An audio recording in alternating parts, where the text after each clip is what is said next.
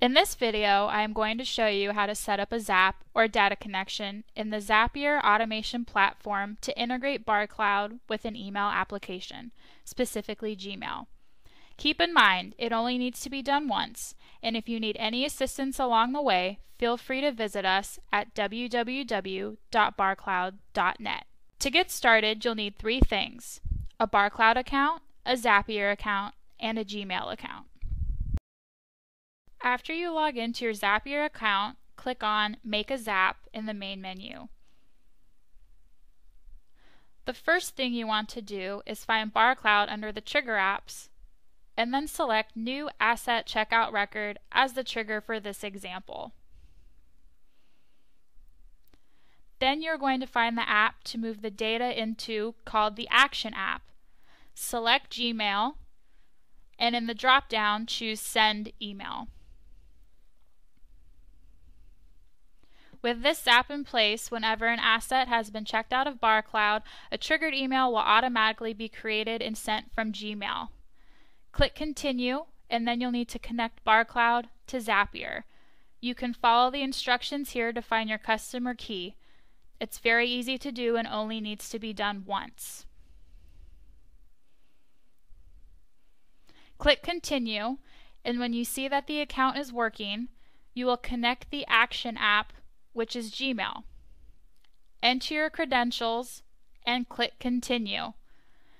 It may ask you to enter your credentials again before prompting you to allow access to Zapier. After you see that both accounts are working, you arrive at the Custom Filter step here. Here you can see several options, but you won't need to use them for this example, so click Continue. In this step, you match the particular BarCloud asset data to the fields inside the email template. You can choose which fields you want to populate. The required email fields are 2, which lets you insert the email recipients. Subject, which will be the title of the message.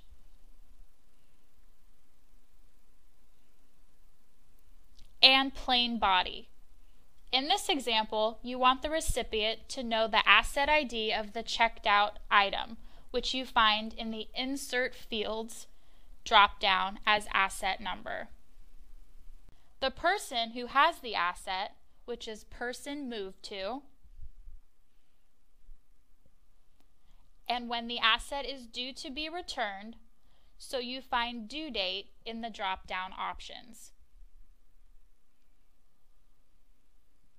Feel free to include additional text and fields that pertain to your asset tracking system, and then click Continue. Once you've done that, you can begin testing the Zap. You can see the triggered information that is coming from BarCloud.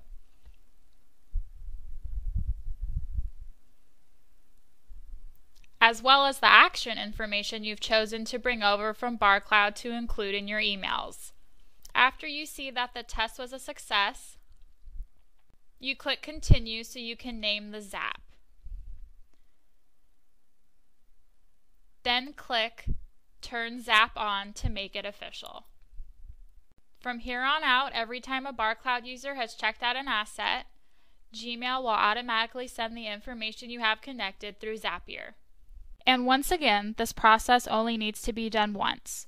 For more information about BarCloud or this integration, please contact us today at www.barcloud.net.